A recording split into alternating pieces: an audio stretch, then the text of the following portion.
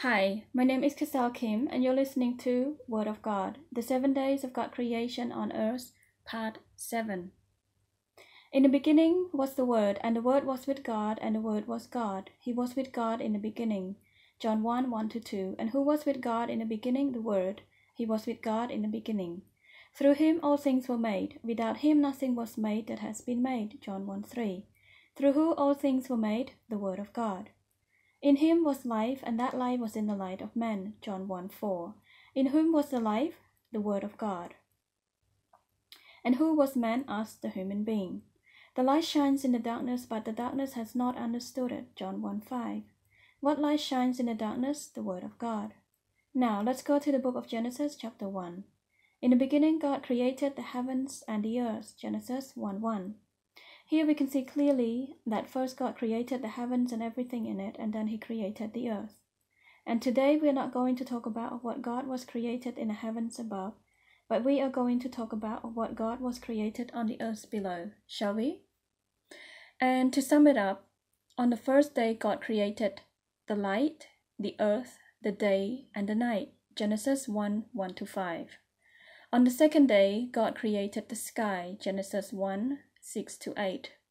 On the third day, God created the dry ground, called it land, and he commanded the land to produce every vegetation according to their kinds, and so as every plant, every trees, each according to the various kinds. Genesis 1, 9-13.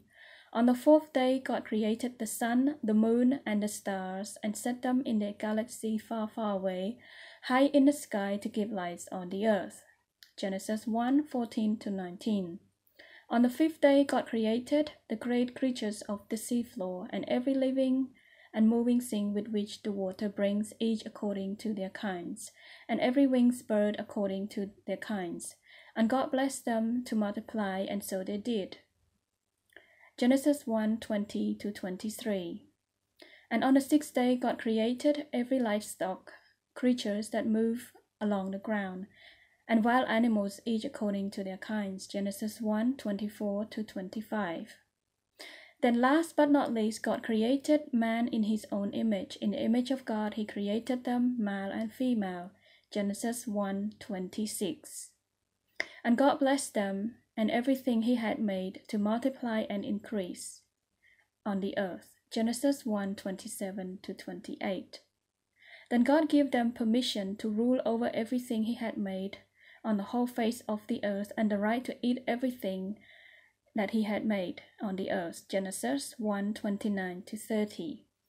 And that means everything that we see, taste, touch, smell, love, like, wonders, admire, treasure, and adore here on earth is the power of God, is the Word of God alone that made it in the beginning.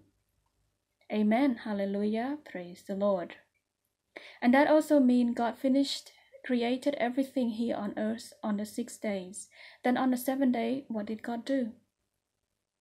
And here is what the Word of God said. Though the heavens and the earth were created in all their vast arrays, by the 7th day, God finished the work he had been doing. So on the 7th day, God rested from all his work. And God blessed the 7th day and made it holy, because on it he rested from all the work of creating that he had done. Genesis 2, 1-3. Is that means on the 7th day God do nothing and he rested from all his work? Yes, that is correct. And that also means on the 6th day God work. And that means 6th day God work and on the 7th God rest? That's right. That's right. And God also take a day off from all his work too? That's right, people. God rests on the 7th, and so shall we. And so that concludes our hot topic of the 7 days creation of God here on earth. Would you like to know what happened next? Stick around and you will find out. Thank you for listening. Please subscribe. See you next time, and God bless.